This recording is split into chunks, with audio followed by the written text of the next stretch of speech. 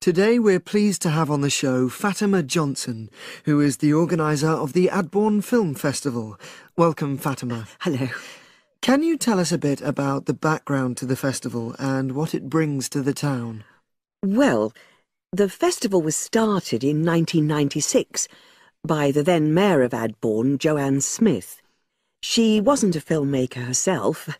She'd actually been a very energetic tourism development officer for many years. But Adbourne had run a classical music festival, which had been becoming less and less popular in recent years.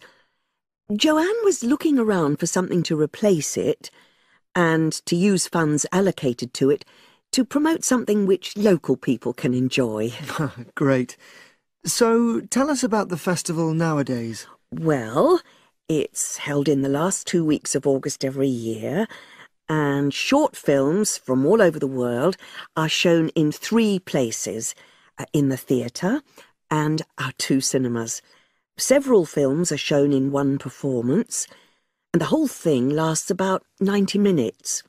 Tickets are very reasonably priced.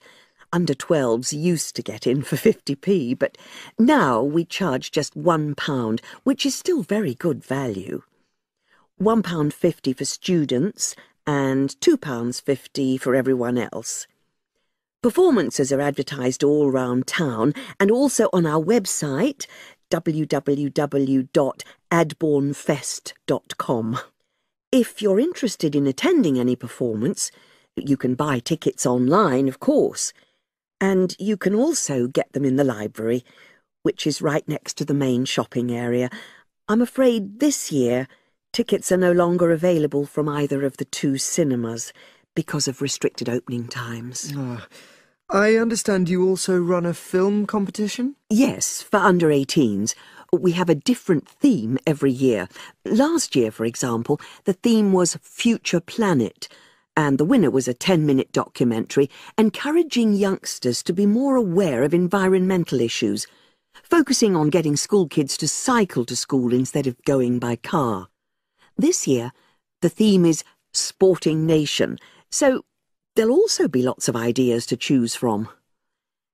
Now, we're always on the lookout for new local talent, so if you live in the Adbourne area and are under 18, you should have a go. We have an excellent prize every year donated by local businesses, shops, hotels, etc. This year, you can win a high-spec movie camera worth over £800. Application forms are on the website, and the deadline for sending in your film to enter the competition is the last day of July.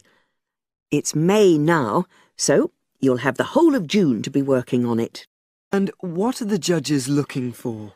Well, although we choose very topical issues like the environment, we're not looking for propaganda, trying to get people to do something. Instead, we're looking for a new angle, a fresh way of looking at a theme. And of course, because it's a short film festival, it's not really about a fully worked story with well-rounded characters. It's more about good photography, conveying things visually. And who judges the films? A panel of 3 people who know a lot about film. We've used the same judges for many years, and we're very happy with their expertise. One thing we probably will change next year, though, is we want to add another class and another prize for older filmmakers. We'll keep it at a maximum of 10 minutes, though. The length works well for our festival.